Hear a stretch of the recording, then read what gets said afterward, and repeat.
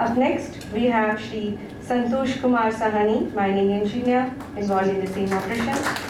Let's have a bigger round of applause, please. Thank you so much.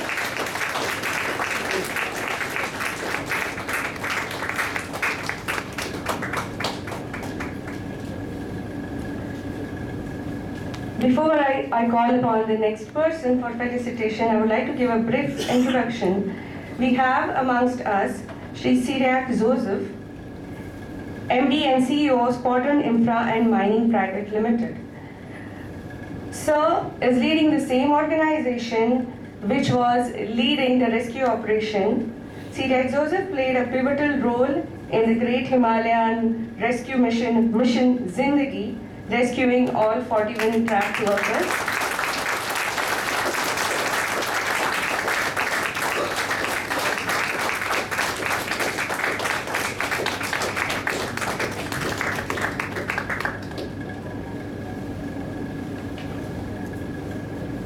Thank you so much, sir. The dignitaries may take their seats onto the dais.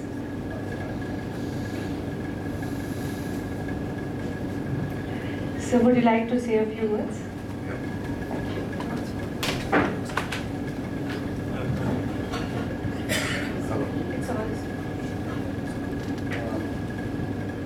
First of all, thank you so much for calling us and for the felicitation ceremony of my team of 3 mining engineers of Goa.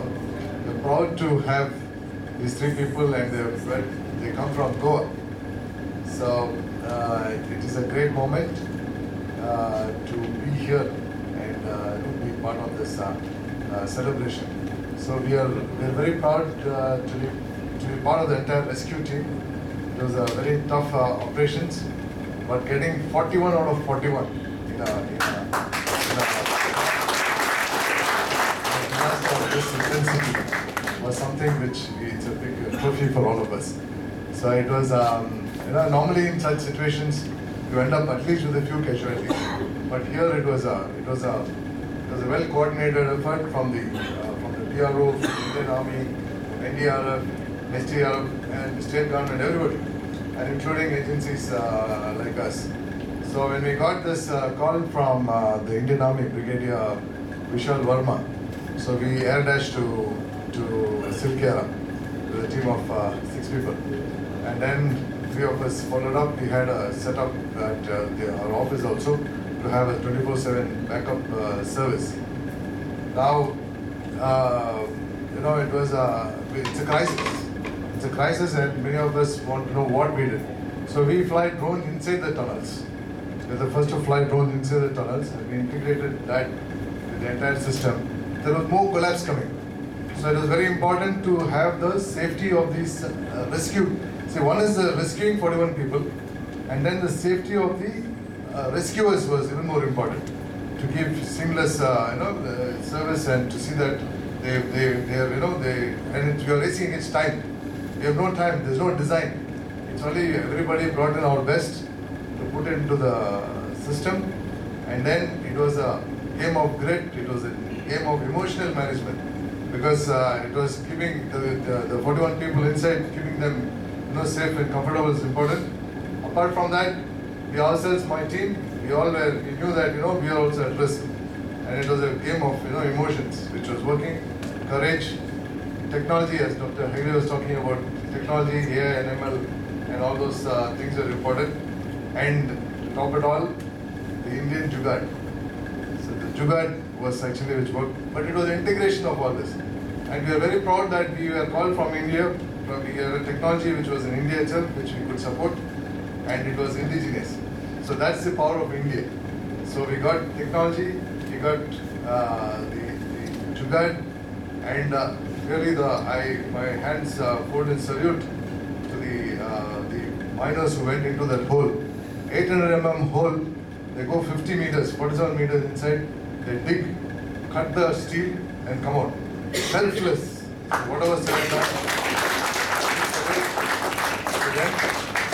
and before I conclude, it is the wish and the prayers of every Indian. It worked. Technology, Jugaad is always there, but it's the hands of God, which we are very proud to get 41 of the 41 people. It's something amazing. So it's everything is there, and we are all in India. The prayers of every Indian is very powerful, and that's where I think all this, if we package all this together, that's where we see that where India is going, and we're definitely getting to be a superpower. I think that's the message we get from this entire episode. Thank you once again, and wonderful to have. I was also in fact, I started my career in Goa. I was with, I don't know whether Ashok Menon remembers me. I was in Samadip in 92 to 93 as well.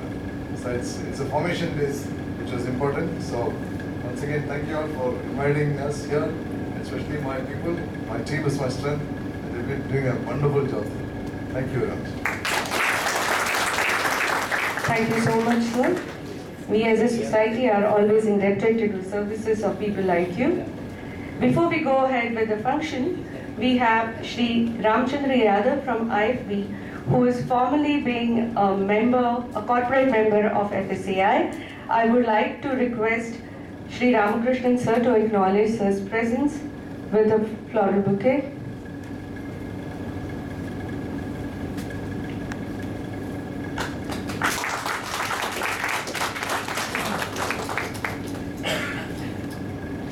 We have on the day Shri Rajesh Menon, editor, Times of India, Goa. Sir has led the newsroom in Times of India in multiple states. He is a recipient of national and international recognition for news reports, news features, graphics, and photos. Prior to working as a resident editor in Goa, Sir was heading the national desk of Times of India in Mumbai. I would now call upon our special guest, Shri Rajesh Menon, to kindly deliver his address to the gathering.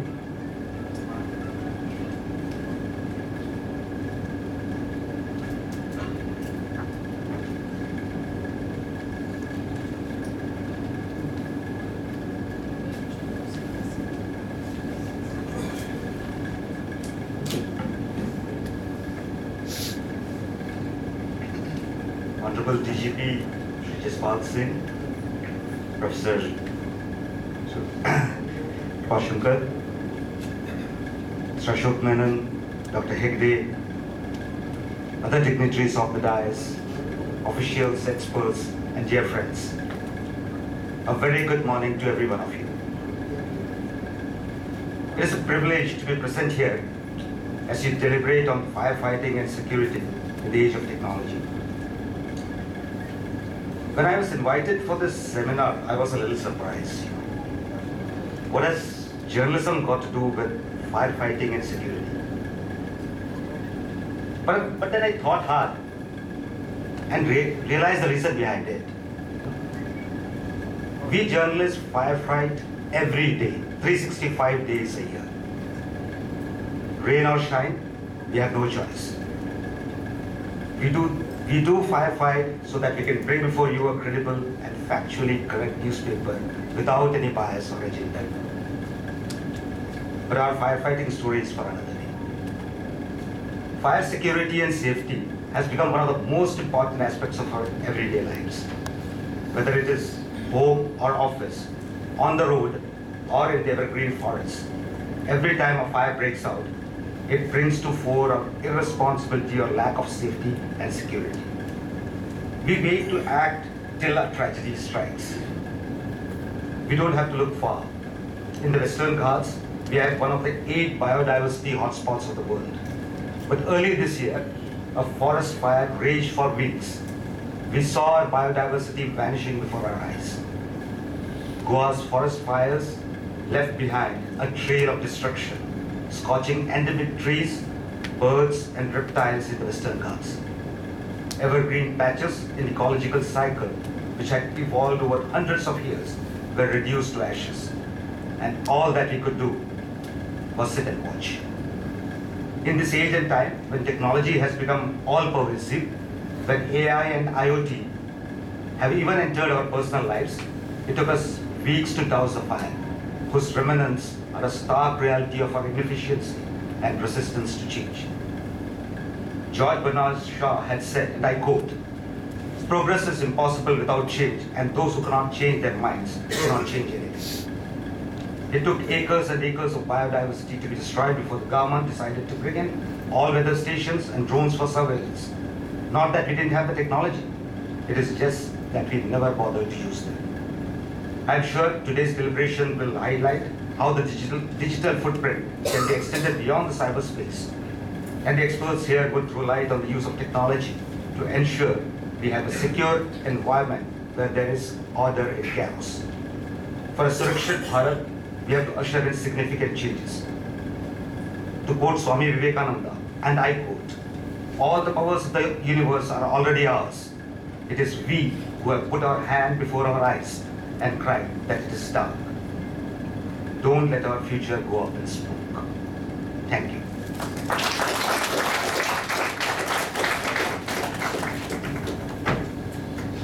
Thank you so much, Menon sir. Indeed, nothing changes if nothing changes. Up next, we have an eminent personality in the field of education in India. They say encouragement, enthusiasm, and excellency are the major aspects of education.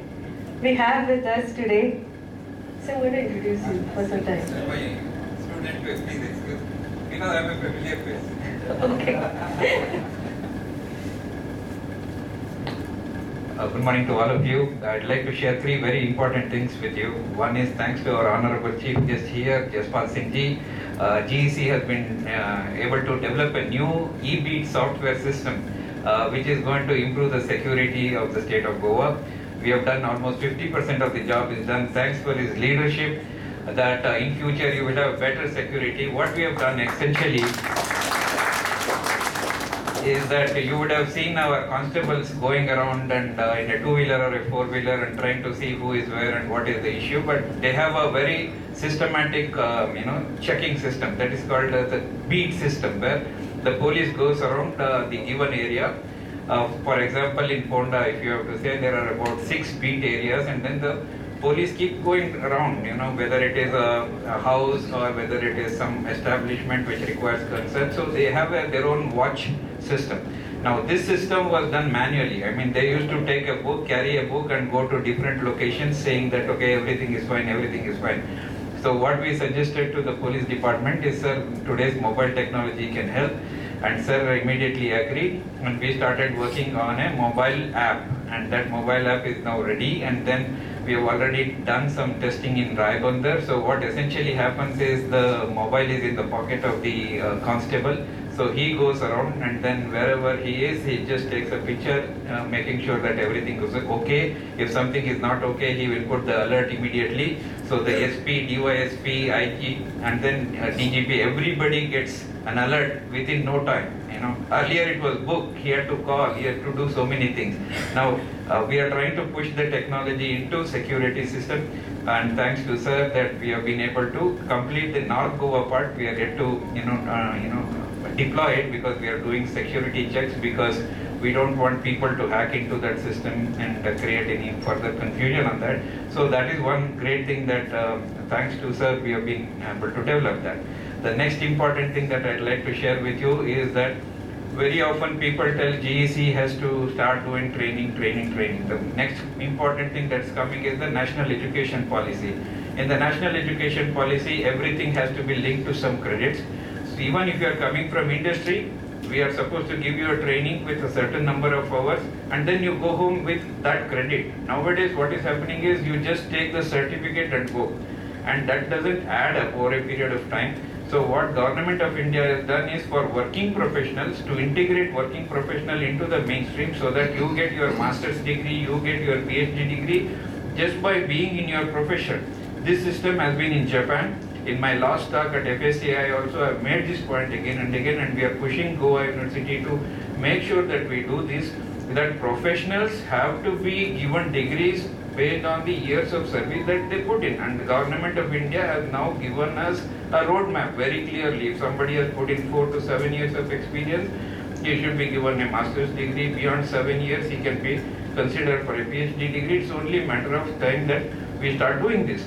When we started our Fire and Security Association of India lab, the first question that was asked is, okay, you are giving training, is this approved by any national body? So the next thing that we did was we went to the National Skill Development Corporation NSDC, made sure that last month we got the certificate saying that the NSDC people also visited the FSAI lab in GEC. So whatever training that henceforth we are going to give in GEC will have an NSDC approval, which means that certificate is valid across the country, and that's the best part. If we had done it, then they would say who is GEC, who is the FSAI. Now we have a Government of India stamp on that. Thanks to Ganesh, they took a lot of initiative in making it happen, and that course also has got the drone component embedded in it. That means we can teach drone and drone related safety also. So now we can launch in a big way our training programs because we have the Government of India approval for this kind of a program. So these are two very important things that I wanted to share, and the third one is I'm very happy about all the GEC students who have done wonderful work at the Uttarakhand. If you want to listen to the full story, it is a very amazing story. I think it is once in a lifetime. We don't want such things to happen, and we were very happy when we saw our students doing some great job. So GEC is proud of all these three things. So that's all I have to say. Thank you so much, sir. To grace today's function, in the capacity of chief guest, we have the Honorable Shri Jaspal Singh, sir, Director General Goa Police. Sir has been awarded President Police Medal for his meritorious service in Police Department in the years 2012 and 23. Sir joined the Intelligence Bureau in 2012. His work was highly appreciated during the pandemic when he handled the evacuation of large number of migrant laborers and foreigners. As a Joint Commissioner, New Delhi Range, he handled Republic Day celebrations in 2021 held under the shadow of farmers' protest. In Goa, Sir was instrumental in public outreach scheme called Samadhan. He holds postgraduate degrees in MCA, MBA and law. He has handled communally most sensitive areas such as Northeast and Central districts of Delhi. He has handled disaster